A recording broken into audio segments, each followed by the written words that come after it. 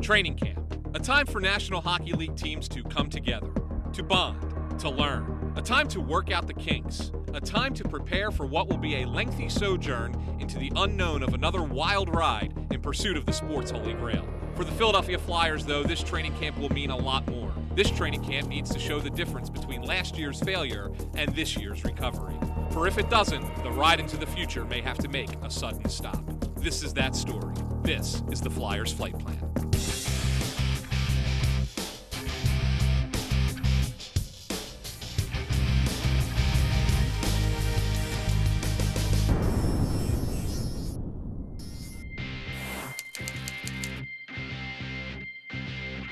With the start of each new season, hope springs eternal for each of the 30-member clubs of the National Hockey League. For the Philadelphia Flyers, though, after a season missing the playoffs, it's not the cross your fingers and close your eyes kind of hope, but rather the last year was unacceptable, now fix it brand.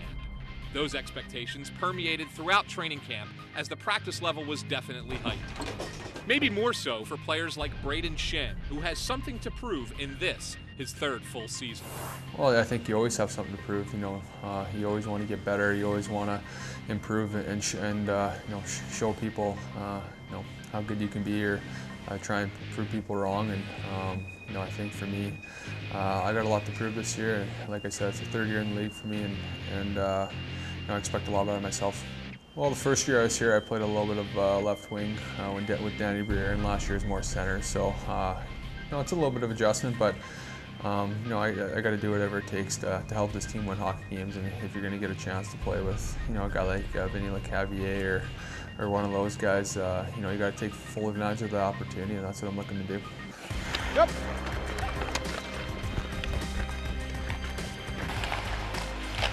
Oh, what a play!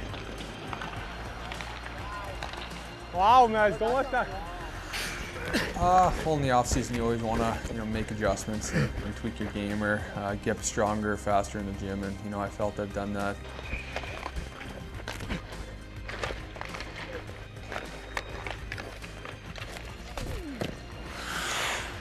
You don't have another stick? I didn't bring another one. Oh, that sucks. Yep.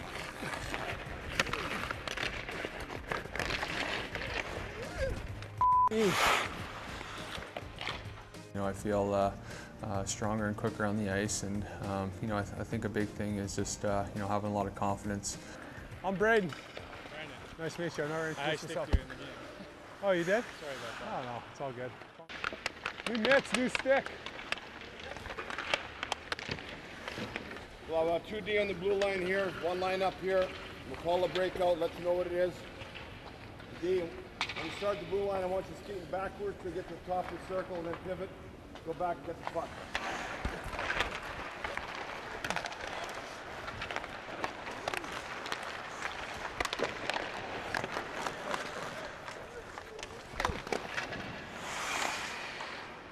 Oh, that is disgusting. How do you even wear that? Dirty. Pass cross, yeah. Definitely expectation levels have been raised. Obviously making a few tweaks in the system, and the intensity's been there all throughout training camp and in Lake Placid and all that. Guys are hungry and want to get the season going.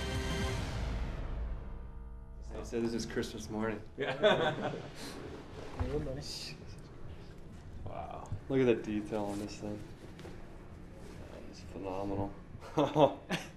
You can only tell so much from pictures, right? I know, and when it's clear coated and stuff, just with shines the candle too, and yeah. the smoke, and try to keep like that eerie feel to it. I like how you made this more to Yeah. kind of suit the whole theme. Right? Yeah, all kind of tethered up. Because I was thinking, it'd be really neat to do like the old school Broad Street Bullies patch. Yeah, definitely. To kind of. No, this thing is phenomenal. My God, that's awesome. Honestly, man, I cannot thank you enough. That's phenomenal. My pleasure, man. Can't wait to wear it. Thanks, buddy. Take care. Thank you. I'll take that off of you.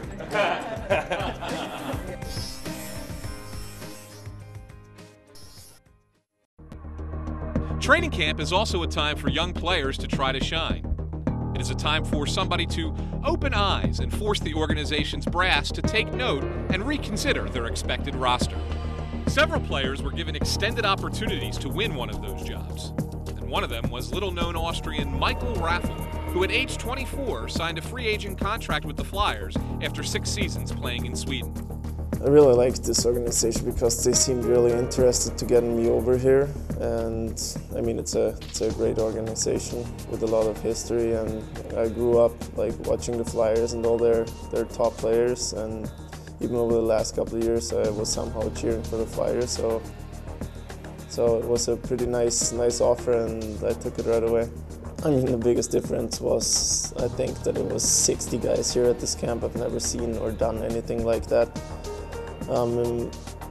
In Europe it's kind of like 25 players and the team is already set, so it was pretty tough to get through there, but I mean it's a good experience and it was somehow fun.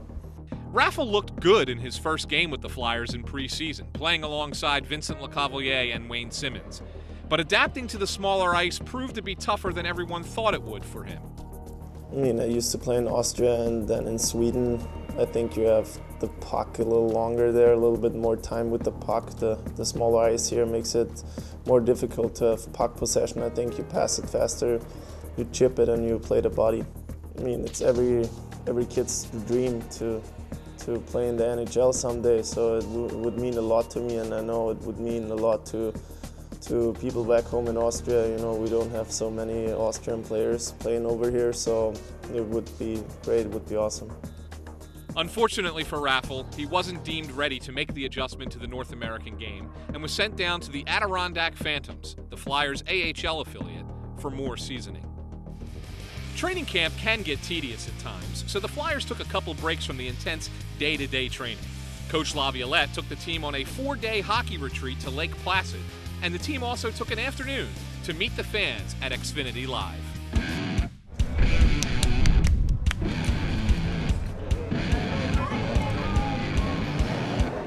Let's go Flyers!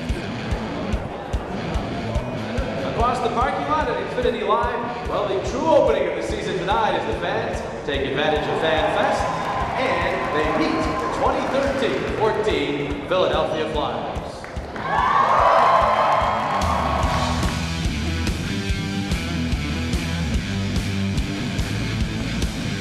You have such a nice skin. You think so? You really do. So nice of you. You do. Building my confidence for the interview.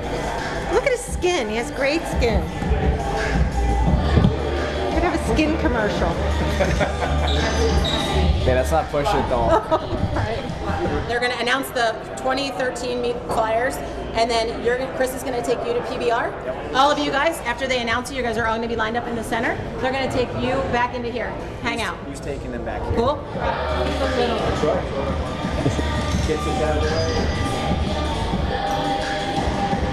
That camera out of here.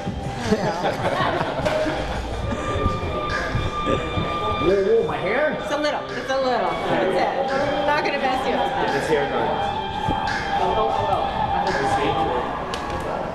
Okay. Thanks. Okay. Let's go Flyers!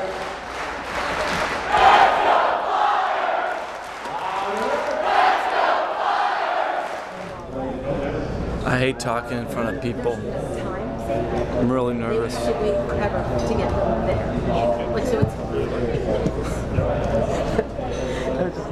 You gotta make me look good, and that's stupid.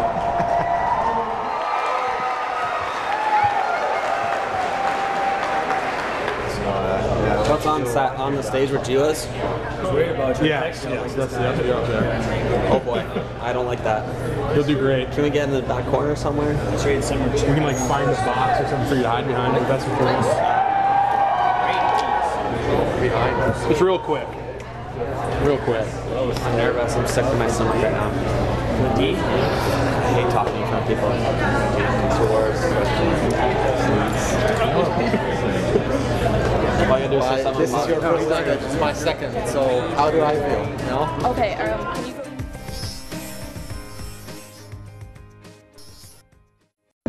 opening night is always a great feeling, and playing for a new team, great franchise, and in a great building against Toronto. I'm really excited and already have the chills. Just that opening night when the fans are all dressed up in orange and loud, and that's what gets you going. That's when you know the season's here. So I'm really excited, and I can't wait to put that Flyer jersey over and go out there and get the first win. The new season brought excitement not just for the newest Flyers, but also for a fan base frenzied for a winning hockey team again.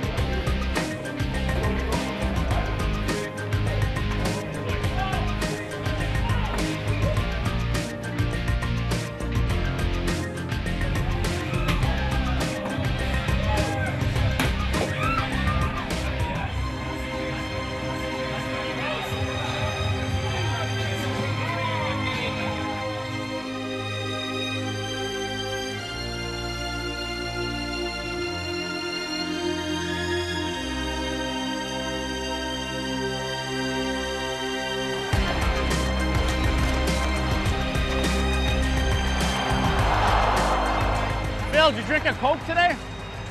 Did you drink a Pepsi today? You did, eh? No. I don't do that. I don't do that.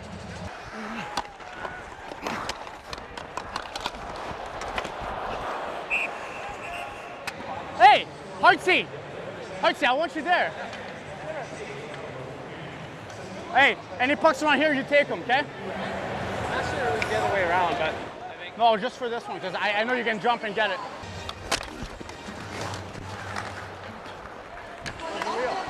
What? How's the wheel? What do you mean? Didn't you have a knee or something? On my hand. It was your hand? Yeah. I heard playing golf. Oh, yeah. F***ing pigeon.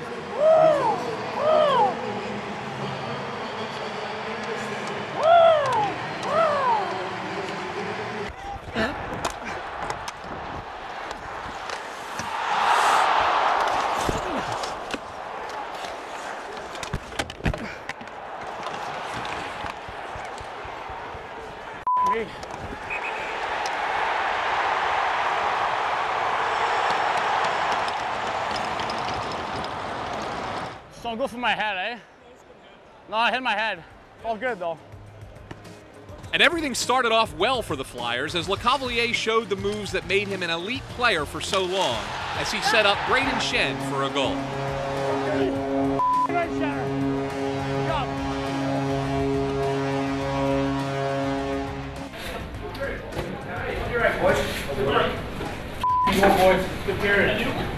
But from there, the next 100 hours would bring a steep decline.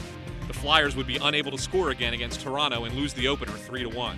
They would head to Montreal and be chased from the Bell Center 4-1 by a more competitive Canadiens team, and then finish the unwelcome trifecta with an uninspired 2-1 loss in Carolina.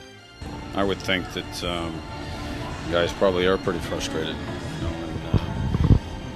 and, there's not a lot of room out there. We're not. Doesn't seem like we get the first game we had a lot of attempts. The last two games, not a lot of attempts. Obviously, we're going to do a lot of video, and I think we're not very happy with our game, and it's got to change. And change it would. As on the flight home, General Manager Paul Holmgren decided to find a new voice for the franchise.